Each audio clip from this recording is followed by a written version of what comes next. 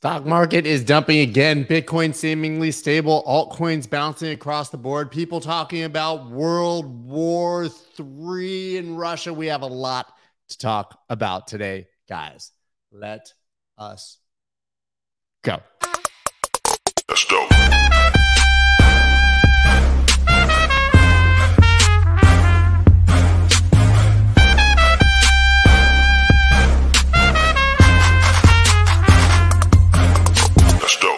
What is up, everybody? I'm Scott Melker, also known as the Wolf of All Streets. Before we get started, please phone a friend, tell them to subscribe to the channel because all of you guys are already subscribed. And then aggressively karate chop the like button like this. Those aren't even karate chops. That's just like a series of vertical slaps. Do that, though. Do that into your button. Do that into your like button. Yeah, I'm looking at what you guys got to say. Let's go. That's dope. Let's go. That's dope. That's dope. Let's go. That's dope. Let's go. That's dope. See this? Did you see this? This is funny. What a stupid son of a bitch. Biden just called someone a stupid son of a bitch the other day with a hot mic. Shit's dope. See that? Pretty funny. Instructions unclear, destroyed my keyboard. That's a you problem, not a me problem, buddy. Greets from Germany. I'm assuming that's a funny way of typing Germany. Funny way of doing it. What a stupid son of a bitch. That's what I said. It's amazing. I get the newsletter. It's going to be a survival guide over the next 6 months. It's dope. Thank you, sir. Thank you, sir. Today was a deep dive. I was up at like 4 o'clock in the morning and I just kept writing and couldn't stop writing. In the newsletter, there's a lot. It's a lot. Even for me today, I was like, that's a lot. I hope people like to read words because it's a lot of words. Yeah, and I shared a lot of altcoin charts today, actually, with the caveat. I was like, I'm not saying these are going to go up. I'm just showing you where there's a lot of coins that are at a major mega key support right now. If they lose it, be gone. If you're into taking a shot, then have fun for that. If you don't subscribe to the newsletter, what are you even doing, really? It's a good question. Valid question. What are you even really doing? So, guys, yeah, let's just dig in. Let's just dig in right now. So the first thing, this isn't news, but it's just something that keeps crossing my mind and it's bothering me. And I want to talk to you guys about it. Seeing a lot of this, and I find it also in myself, of course, right? So we keep talking about the Fed, right? Fed policy. What is the Fed going to do? And secretly, kind of, everyone's like, I hope that they're dovish. I hope they're not going to raise rates that much because then assets could continue to go up, right? If the Fed takes major action against inflation, then it's very likely that Bitcoin and other asset prices will dip. But here you go. This is my original tweet. This is the part of the story when everyone who is vehemently opposed to money printing sees what happens when the money printer slows down and secretly hopes for more money printing, right? We've talked about this before. Kind of a dilemma, though, right? If you're like a super Bitcoin maximalist and your entire premise for buying and holding Bitcoin is governments are irresponsible. By the way, they are. There's a thought experiment. They are. Inflation will always be out of control, will always be an issue, and that's why we hold Bitcoin. Shouldn't you intellectually be like, oh, good, the Fed is going to tighten and get inflation under control, right? As I said, this is where the rubber meets the road on principles versus self-interest. Your self-interest says, let them print money out of control. My net worth will go up. But in theory, shouldn't you be happy that they're going to attempt to manage inflation? As I went on to say here, it's a thought experiment. We know that governments can never stop printing money and that inflation is here to stay at varying levels. If they get rid of inflation, we get deflation, we get depression. They're not going to let that happen. But there's a clear desire by most to see the Fed take a dovish tone this week to keep markets from crashing. I believe that Bitcoin wins regardless. Fiat money is destined to fail. But anyone who rails aggressively against money printing and is then unhappy when the government tries to control it is being intellectually dishonest about what they want, which is for the number to go up. Kind of a tough position, guys, don't you think? Yeah, here you go. Greatest threat to Bitcoin is good governance, right? Want your government to behave well and take care of its citizens? That's actually bad for Bitcoin, right? So there's this sort of slight cognitive dissonance where you're like, I want Bitcoin to be global currency of the world, but not really thinking about what the world looks like where things collapse bad enough for Bitcoin to become the global currency. I'm going to be honest. I don't want Bitcoin to become the global currency of the world. I want governments to become slightly more responsible, for Bitcoin to still be a store of value and continue to appreciate and to live in harmony. I don't think that will necessarily happen, but I definitely don't want to live in Mad Max trying to like get my goons to protect my truck when I drive to Gastown just because I'm the dude in the neighborhood with the most Bitcoin. Pretty stank. Pretty stank. I agree it's not possible. Government won't take care of people ever, but it's important, and you're already seeing it. Like, we're literally like 5 minutes into the government even admitting inflation is a problem and trying to deal with it, and people are already like, oh shit, maybe that printing was kind of good. Maybe that printing was kind of good. Anyways, let's continue on. This is something to think about. Just something to think about, because as I think about these things, it makes me address my own biases and my own belief systems. Right? And you should probably entertain the same, right? Anyways, next, in shocking news that you're never going to believe because it's insane that you could ever believe this, Russia finance minister official calls for crypto regulation, not restriction. Oh my God. I tweeted this earlier. Can we get a ban on bans? Can we get a ban on news about bans? These countries, China, eventually, after 15 years of going back and forth, okay, it wasn't 15 years, I know, about bans, they finally did a ban. India, banning, unbanning, unbanning, banning, unbanning, banning, unbanning, right? The other day, as I told you, this was just the head of the central bank saying we should do this. It was being reported as news that it was going to happen. I said, probably not going to happen. Well, now the finance ministry is saying maybe we'll regulate it, not restrict it. Kind of makes you feel like maybe Russia wanted to buy the dip. Like just a little dip. Put out some ban news, price goes down, cop some at 10% discount, sling that shit in Ukraine, keep it moving. Yeah. Yeah. So just so you know, Russia right now, equally likely to regulate as to ban, and frankly, probably more likely to do jack shit except for talk. That's what we do. But let's dive into Bitcoin. Bitcoin recovers to 36K. Woo, strike that out. Made it over 37.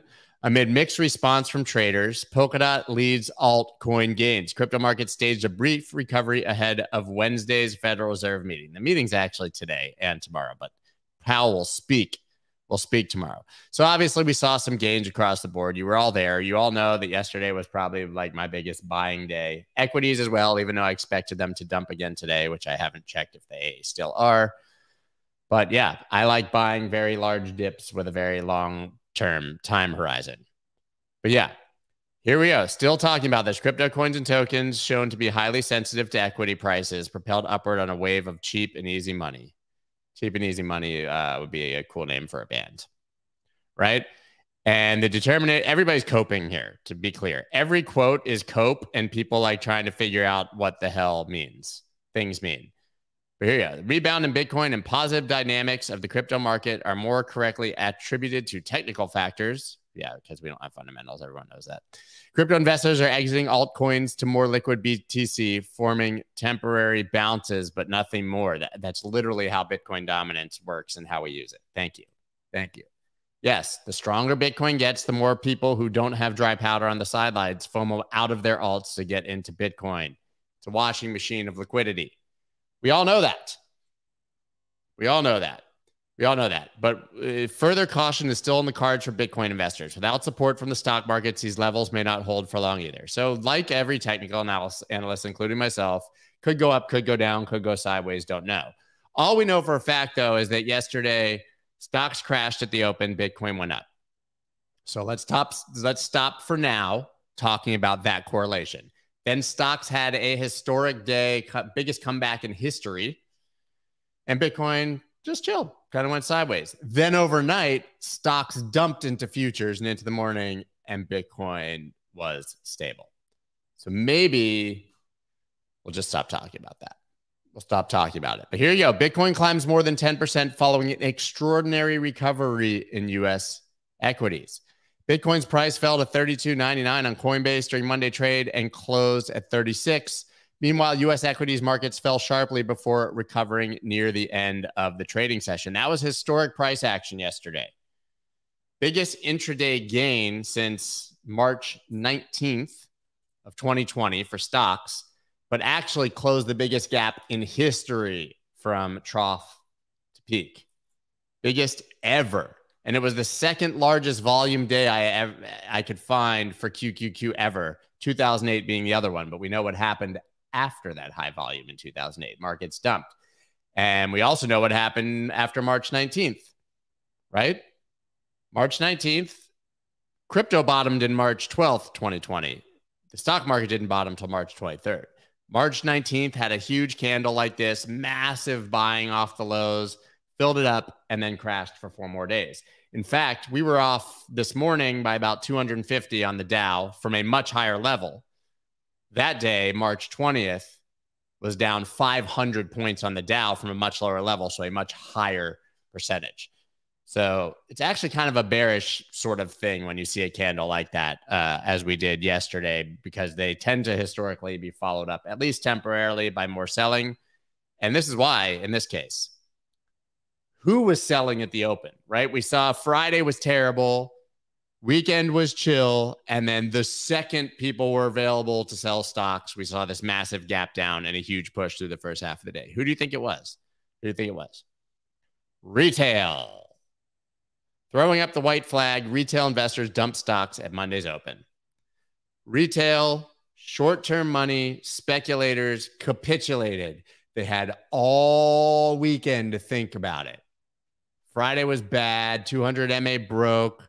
All weekend to go, what should I do on Monday morning? Literally all just set sell orders, and markets sold everything they had the first chance they got the minute the market opened, right into the hands of smart money at the bottom, who then massively pumped up the market. Shocking, guys. Shocking. No, it's not shocking. That's sarcasm. It's not shocking at all. This was them, right? Here, I don't have the, now I don't even have the clip, but here. Play it. What a stupid son of a bitch. What a stupid son of a bitch. He's talking about retail. He's talking about retail. Stupid son of a bitch. No, he's not really. He's not really. You're not necessarily stupid. Like I said, it can go down the next day. But this is exactly what happened. I mean, retail sold in record numbers. Let's take a look at the market now. Yeah, there's that mega massive candle yesterday, and today selling pressure, but bouncing. I honestly wouldn't be surprised to see this thing finally get back above the 200 MA today, but we will see. And QQQ, as I said, this is the tracks the NASDAQ. There you go. That volume. Look at it. Can't find this year, last year, all the years. Got to go back. It's not even as big. Yeah, got to go way back in time to find that much volume of buying on QQQ. People trying to get into the NASDAQ.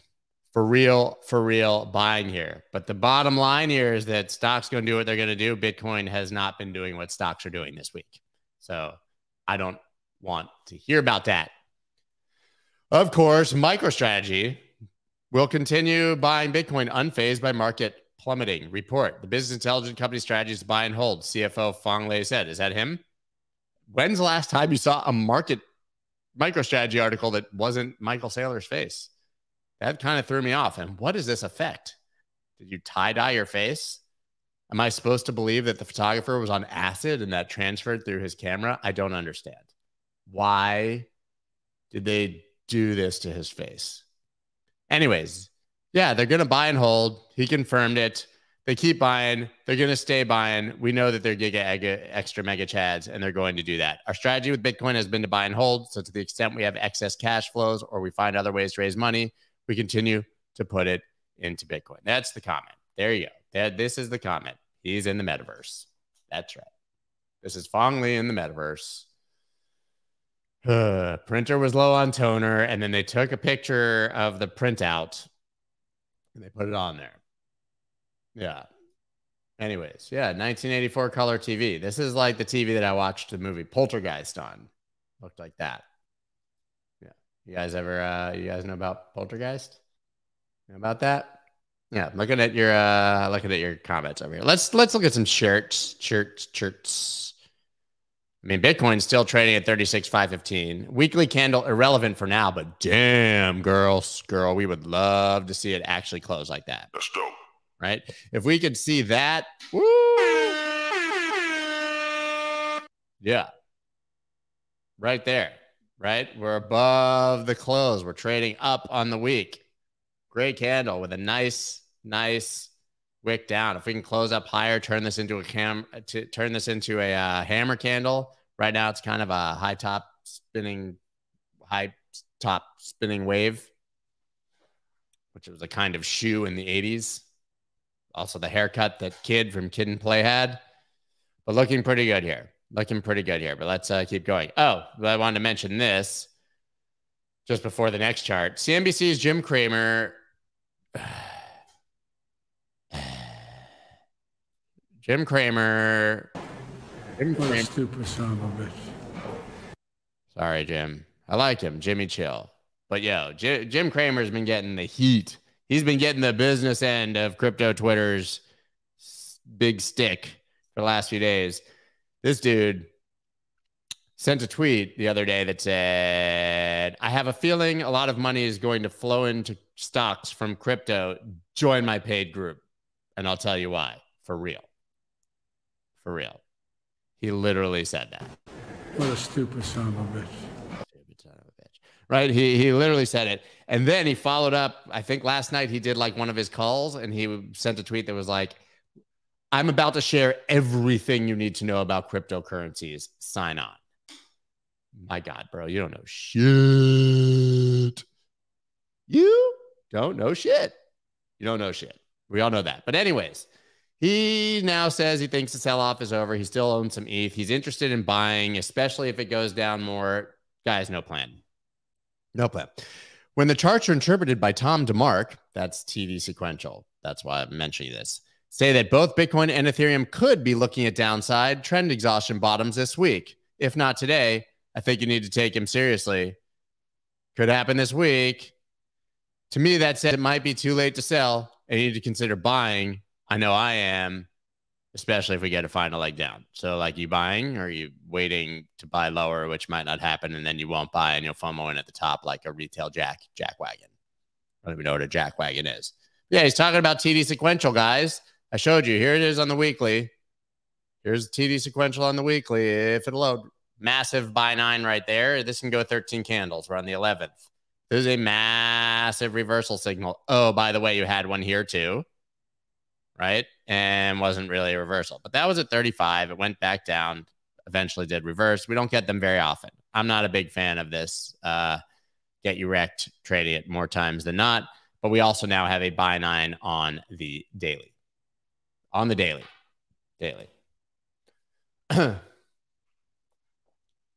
Scott, is it a plan to just buy whenever I feel like and hold? That's the best plan there is, my friend. Best plan there is. Yeah, Jim Cramer wears a bro, man's ear. Probably. Yeah. I'm just reading your comments. Sorry, I get very distracted.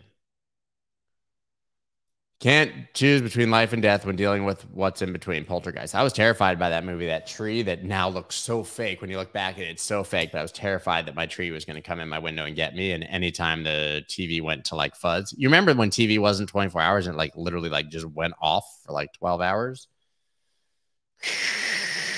Play the national anthem. That's my childhood. Anyways, still digging into the Bitcoin chart, guys. Major resistance at 37,300 from this swing low. I'm still long, by the way. I went long right after the stream in the morning. ETH too. But got to get above this. Then we got to get above this. Then we got to get above this just to start talking about any bullishness. So as encouraging as it was, this was the biggest volume daily candle since the major dump in December.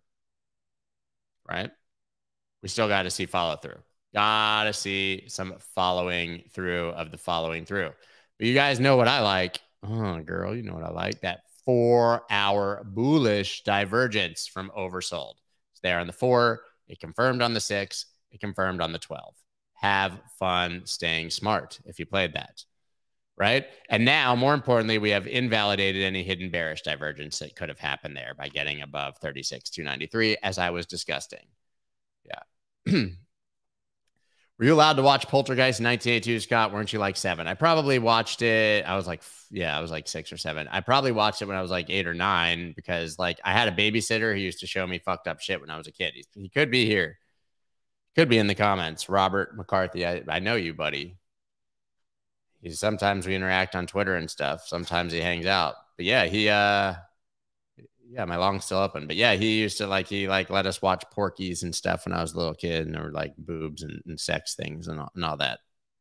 Corrupted my mind. But yeah, it made me watch scary movies. And guys, for anyone who was trading the CME gap, Robert McCarthy, that guy, what a legend. What a legend. Yeah. See, guys, when we were kids, we had to no, he wasn't a Manny. He wasn't a Manny. He was actually on the high school football team.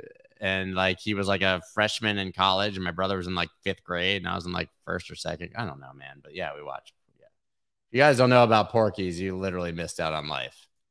No, he didn't make me watch Dirty Dancing. That I could watch that by myself. He didn't want me to turn out lame. He wanted me to be awesome. Anyways, CME gap that we've been talking about since, I don't know, July, round 32, filled almost to the penny. That's pretty cool. That's pretty cool. Oh, man. Yeah. So, Scott, my kids and their friends failed a puzzle room because they couldn't figure out a rotary phone. Little they know their dad called 1-800-HOT-GIRLS on a rotary. Yeah, you probably called Miss Cleo too, bud. Get your psychic friends with Dionne Warwick. Guys, man, people missed out on all the amazing things that happened when we were kids. Poltergeist, Porky's. Fucked up. Pretty fucked up. Now kids just like go on these internets and they just like look up the most like crazy wild stuff. I've talked about this, but like if I wanted to see a naked girl, it was like either Robert McCarthy hooked me up with Porky's when my parents were at dinner with no cell phone. So like if there's an emergency, have fun not knowing about your kids. Call the restaurant. You remember that shit? Your parents would leave a note that said, call the restaurant if there's a problem. Yeah, your kids are seeing too many boobs. Yeah. And that, or I had to like go find a magazine. I had to go find a magazine with a naked girl and be like, oh, there's a picture of a naked person. Yeah, exactly. Playboy. Exactly right. Yeah, that's right. Yeah, boobs. Seeing a boob when I was a kid, I was like winning a scavenger hunt or the lottery or something. Wasn't a thing. Anyways, let's continue on with the news. Bank of America says a digital US dollar is inevitable. Yeah, no shit.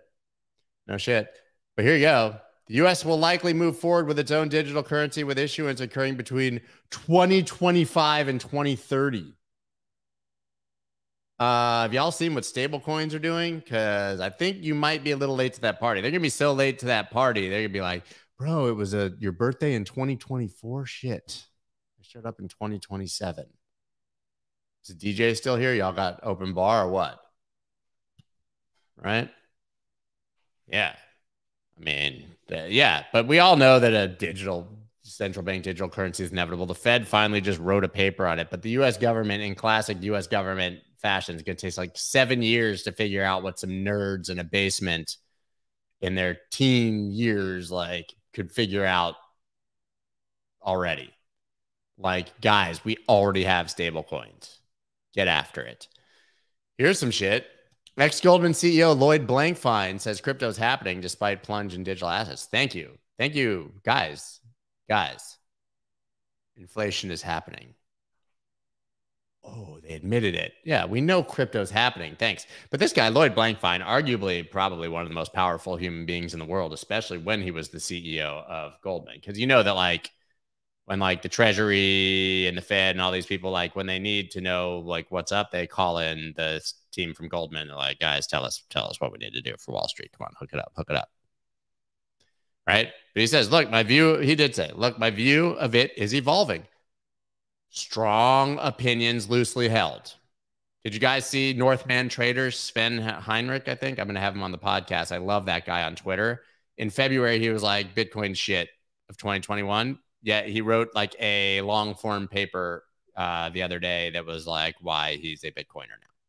Strong opinions loosely held. When you're presented with new information, God forbid, you jackwagons, you update your opinion. Yeah. I know it's crazy because people are political and they just stay stuck in their ways forever, but that's what Lloyd did here. Lloyd Christmas, ex Goldman CEO. Put another shrimp on the bobby.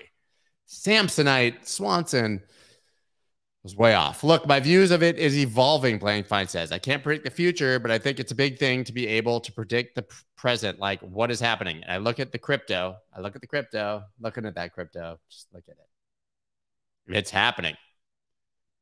Right? He said it's lost a lot of value, but at a point where it's trillions of dollars of value contributing to it and the whole ecosystem's growing around it, he said, I don't know, these are pretty vague crap quotes. He said here, of course, we have the benefit of instantaneous transfer and reduction of credit risk and all the benefits of blockchain. I may be skeptical, but I'm also pragmatic about it. And so guess what? I would certainly want to have an oar in that water. That's what he said. He's talking about sex. He was actually looking at a girl when he said that. I want to get my oar in that water. No, he was talking about crypto. He was still talking about crypto. But yeah, guys, they're all coming around. Speaking of people with billions of dollars who have a lot of power, we landed on the moon. Speaking of people who have a lot of money, Elon Musk in the McDonald's meme trend says he will eat a Happy Meal on TV if Dogecoin accepted. Did you guys see that McDonald's had this tweet that said, how are the people running crypto Twitter accounts doing? Like, it was an amazing tweet. Everyone's funny. Nayib Bukele. Everyone's on the, like, sailor McDonald's hat. Nayib, president of El Salvador, Nayib. McDonald's outfit, right? The McDonald's meme is very powerful and funny. And they're capitalizing on it. So they tweeted, how are the people running crypto Twitter accounts doing? Like, what are we at? Like, we have, like, agencies running our accounts. How's crypto Twitter doing? Would have worked better. The people running crypto Twitter accounts. Like, what their own social media expert who's running McDonald's account thought that way when they decided to tweet at us. But it was funny. And Elon Musk jumped in and said that he would eat a McDonald's Happy Meal on TV, I think he said. I'll eat a Happy Meal on TV if you accept Dogecoin. Pretty funny. I will eat a Happy Meal on TV if McDonald's accepts Dogecoin. By the way, I'm sure that this will be reported by tomorrow. It'll be like, Elon Musk buys ownership stake in McDonald's. Dogecoin going to be accepted as global world currency. It happens. It's news. There's someone doing some scammy shit over here. Let me get rid of that. Do we own any Doge? Not anymore. Long gone. But maybe eventually again. But guess what, guys? This is what I want to tell you about. Price did nothing. This is what used to happen when Elon Musk mentioned Doge. That, then that, then that, then that. Saturday Night Live. Doesn't work anymore. The man has no power to pump or dump Doge. And if your premise was he loves it and he's going to mention it, it's going to go up. Well, yeah, not good. Not good. Not good. Doge still, I mean, if you're asking, I would probably buy it at 875 maybe. Although maybe it just never goes back up again. It's totally possible because it's overvalued by like 4 billion times. Metaverse Layer 1 cryptocurrencies jump as Grayscale updates assets under consideration. I didn't really see this jump on a lot of them. I looked at their chart, but this is cool. Grayscale likes to talk about what they're going to consider investing in, and they put out their list yesterday. And that's what this is really about. Here you go. Algo, AR, Atom, AXS, Bora, BTT. Y'all are looking at BitTorrent. CVX, DCR, Elron, hell yeah. Engine, FTM, Gala, Gel, HNT, Hot, IOTA, Rose, Skirt, Sand, Spell, STX, Vet, and Yield YGG, yield game, guild gains. Yeah. And so obviously some of those saw some price appreciation, but more specifically, they talked about down below Atom and FTM, which are both doing quite well. We looked at those yesterday. No need to do that right now. But if you're looking for a good starting point to know where the big boys are theoretically considering dipping their proverbial investment stick, getting their oar in the water, there's a list. 25 coins that on this list that Grayscale just went ahead and told you they want to dip their oar in. Dip their oar right in there. Yeah, I'm looking over here. Oh, look, another person that I have to block. Bye. Just sorry, I'm on a blocking spree over here. It's fun. Yeah. So there you go. These are the ones that you probably want to take a look at because Grayscale might invest in them. Have fun. And the top is in. Paris Hilton gives NFTs away on Jimmy Fallon's Tonight Show. Celebrity and crypto investor Paris Hilton gave out NFTs to audience members during a recent appearance on Jimmy Fallon's The Tonight Show. Honestly, it's not the top. It's fine. It's good to have Paris here with us. She's terrible at DJing, but there she is. And yeah, this is becoming, I mean, I don't even need to harp on it anymore to talk about how mainstream NFTs have become, but this is a thing and it's not going anywhere. Not going anywhere, ever. Yeah, not going anywhere ever. The Beatles memorabilia put on sale as NFTs by Julian Lennon. The Lennon Collection series of NFTs includes Paul McCartney's handwritten note for the Beatles song Hey Jude. NFTs awesome of that. I'd rather own the piece of paper. But there you go. John Lennon's son Julian is selling several items of Beatles and John Lennon memorabilia as NFTs, but the physical items themselves aren't going on sale. That's a little money grabby. But there you go. Major mainstream adoption. Twitter is growing its in-house crypto team. Did you guys see this? Twitter is hiring a senior product manager for crypto, according to a tweet by the company's crypto engineering lead, Tess Rynarson. The position is described as a member of a new team at Twitter that explores decentralized technologies, including blockchain, cryptocurrencies, and Web3. Guys, literally a job running crypto Twitter. Want to help shape the future of crypto at Twitter? I'm looking for an experienced crypto PM to join the team. There you go, guys.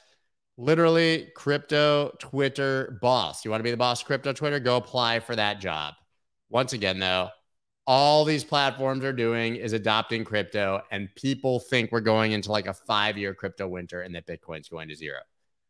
You do understand that literally everybody is coming into crypto right now. It's a wet dream for those of us who are early and smart. And here's another. YouTube CEO hints at potential NFT features. Susan Wojcicki, Wojcicki, Wojcicki. It's probably Wojcicki. Says the company is looking to help creators capitalize on emerging technologies. Yes, they're going to incorporate NFTs literally, quite literally everywhere. And finally, my favorite story. Trump family discovers Trump coin. Legal action will be taken. That shit's been out there for a while. Eric Trump took to Twitter to warn his followers about a meme coin called Trump coin, labeling it a fraud. There you go. Fraud alerts come to our attention that someone is promoting a cryptocurrency called Trump coin, symbol Trump. It has nothing to do with our family. We do not authorize the use, and we are in no way affiliated with this group. Legal action will be taken. Good luck figuring out who did that, finding them, and going after it. But yeah, man, we can literally tokenize anything in this space. Hide your wife, hide your kids, hide your Trumps. They're making a token out of everything out here. Yeah. There you go, guys. Yeah. YouTube can't control scammers, but wants to get into crypto game. Yeah, I mean, like, that was, Elon Musk had that criticism of Twitter. He's like, y'all doing NFTs, but like, there's literally like a spam orgy under every crypto-related tweet. Lumberg fucked our office space. Come on, man. You think you're going to get me on an Office Space quote? Damn, it feels good to be a gangster. Can't sully that honorable Trump family name with a stake. I mean, a coin. Who is the dumbest Trump? I don't know. We're not gonna do politics here, but my vote is definitely for Donald Jr. I know him. I went to college with him. He's not the brightest bulb dangling from that Trump tree. That's all I can say. Yeah, struggle fest. But maybe he's matured in the last 30 years. To judge someone on what you knew about them in college is kind of harsh. I mean, to be honest, my friends called me Pookie because they thought I was like the crackhead in New Jack City. So maybe I'm not the one to be talking. Yeah. Thanks, God. I'm just glad for the mega sale that's on right now. Get it while it's hot. It's like Black Friday up in here. Yeah. Let's see what else you guys got here. You went to college with Don Jr. Yes. And literally the entire internet and world knows about it, but that's a story for a different Scott who went viral for different reasons in a different past. Yo, Pookie, don't be talking shit. Yeah, I came back. I stepped it back. I'm sure he's like, based on what I've seen, he's gotten much more intelligent and classy. FOMO after FOMC. Yeah, I mean, listen, Jerome Powell's going to make his announcement tomorrow. I have no idea what's going to happen, but people are expecting really bad. So even like him reiterating what he said in December could be viewed as good news. You know? Yeah. What else we got? People just throwing out random Guns N' Roses album names, but I'm here for it. What else we got? Stacking BT Cheese. That'd be a good rap song. You guys, a lot of movie quotes. Scotty doesn't know. Euro trip. Scotty doesn't know. Yeah. Yeah. You guys got a lot. Anyways, guys, I got things to oh, wait. How much of your portfolio do you use for trading? Normally, my breakdown is 70% holds, 15% cash, 15% speculating, aka trading. But if we go like full risk on alt season, I'll ratchet that shit up to like 50%. But most of the time, no more than 15%. It's all about the market and knowing when to be in and when to be sitting pondy hands. Yeah, it was Matt Damon.